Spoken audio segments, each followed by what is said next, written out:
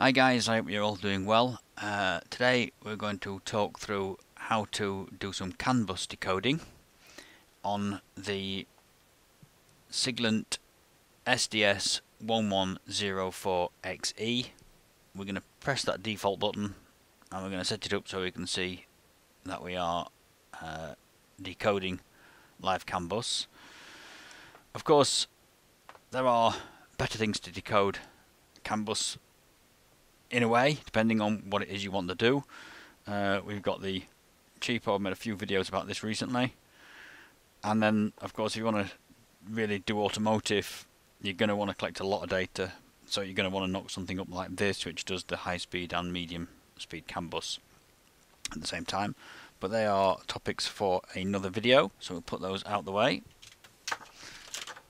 And we will look at this. So this is the test circuit. Here, if we can see that through there, we've got a high speed CAN bus running at 500 kilobits per second, and we've got a medium speed CAN bus running at 125 kilobits per second. So that simulates my Land Rover. So let's just have a look what we've got. So let's look at the medium speed first. This is just injecting power. Let me get my little pointer. This is just injecting a bit more 5 volts power. This nano here is just driving a signal, a transmission signal. Goes over here, which converts it into CAN bus signals. So this is the transmitter part, if you like, and then this bit receives that across this twisted pair wire here into here. This decodes that data, sends it over to the ESP32, and likewise up here we've got the high speed CAN bus transmission just in one Leonardo device. High speed data goes across this twisted pair here, blue and white, into the receiver, jumps over into the ESP32. So if we look at that on the screen, if I can get my mouse onto over there like that, we can see there that we've got the different signals. So the 147, if we just pause that a moment,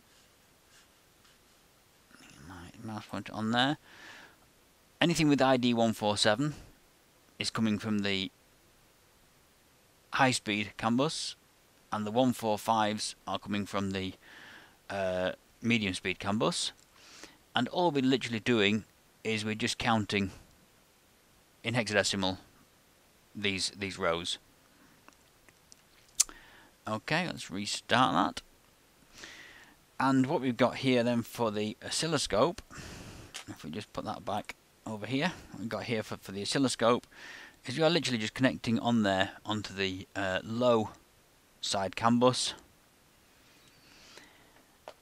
and that's being fed over here onto the oscilloscope. I think we probably should cover off that I am using a common ground, and the reason for using common ground at the moment is not impossible, and we'll show both. But if I pull this wire out here, then you can see what happens to the oscilloscope. That's not impossible to read. We can reset that back up, but for the purpose of this demonstration, I'm going to do it like this because it just makes a nice cleaner signal, and we can see the decoding better. So let me see if I can position that correctly up there like this. Not the best lens for this job, actually. That fisheye lens, is it? But anyway, okay. What we're going to do is we're going to press the default button and reset everything. Okay, so that's just our raw signal now coming in from the high-speed CAN bus, and we're gonna set this up. So the first thing we're going to need to do is we're going to need to set up our screen. So let's get this up a little bit clearer. Let's bring this down here a little bit, like this. Let's bring that down a bit. Okay, It's because we know we're going to have the decoder at the top. Okay, let's see if we can set up a decoder. So we're going to press the decode button. Okay, we've got decoder 1, we've got protocol CAN. So I'm just going to show there you've got your different protocols that you can see there. We're using decoder 1 or decoder 2, but we're going to use decoder 1. We've got the board speed set at 500 kilobits per second, which is the one that we want.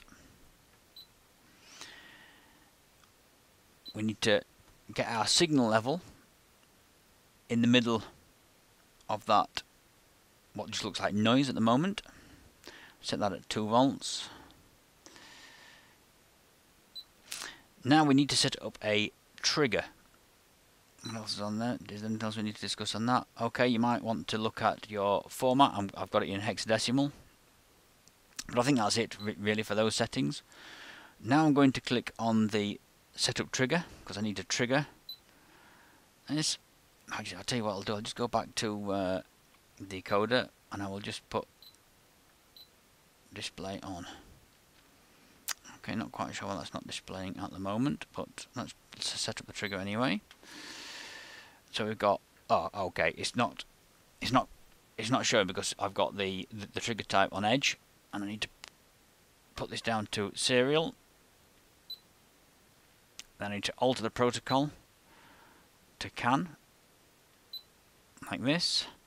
Again, my signal needs to be set correctly. It needs to be in there. I'm going to set it at exactly the same 2 volts. Let's widen this up so we can see a little bit more data. That's better. Okay, it's starting to look better. So we've got our signal done. Trigger setting.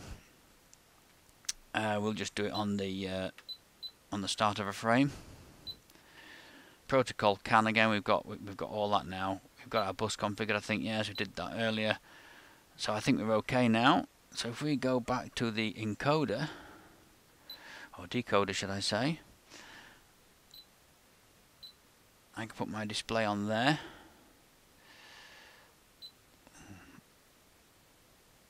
List, display on for decoder 1. There you go.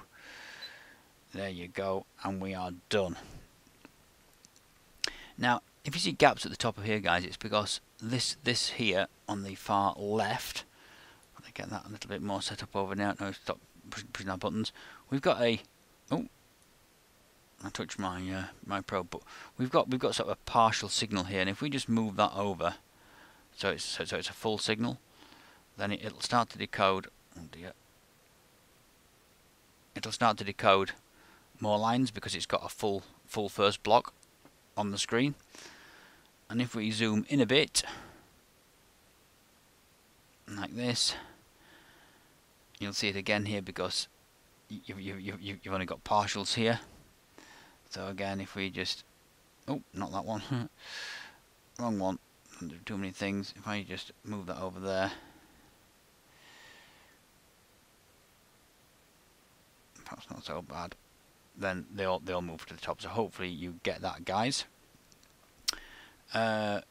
Okay, if we zoom in, oh no, wrong one again. If we zoom in again, you can start to see the actual shape of the signal. And if I get that full signal into the scope's view, it will decode it. Hopefully. There you go, it's decoding it. And we can see that as each thing comes up, as we showed on the PC screen, as each one comes up, then we start to keep counting up there. So just adding a little bit in here, because one thing I didn't cover off is that to get the best possible signal here, you want your probe to be on the 1 times, not 10 times, which is what you would normally use for measuring every other signal I've come across so far. Although this oscilloscopes are new to me, in all fairness. But when you read up and you're researching about oscilloscopes, it's clear that everybody says you should use times 10. but in this instance you get a better signal and better decoding if you use ×1. If you use ×10, you just get sporadic errors coming across, and I probably spent an hour trying to. Well, I'd not used this circuit for nearly 2 years, so I thought there was perhaps something wrong with it. Maybe with one of the connections on my my breadboard had gone a little bit faulty, but it wasn't. It was literally when I swapped the probe to 1×, it stopped getting errors. So just be aware of that, guys. But I've looked at the video back and everything's covered. So hopefully you guys can replicate this. So anyway, guys, I hope that's been useful. Please like, subscribe, so I can keep on making some content. And you guys take care. See you later. Bye bye.